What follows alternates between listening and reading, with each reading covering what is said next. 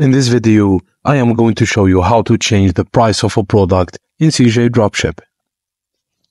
Browse CJDropshipping and locate the product you want to import to your store.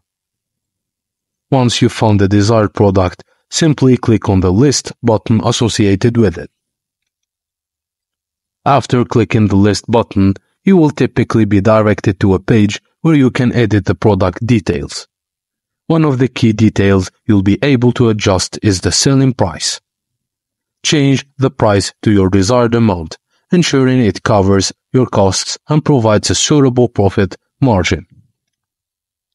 Double-check all other product details to ensure accuracy. Once satisfied, proceed to publish the product on your store. Next, always keep an eye on the performance of the product once it's listed to your store.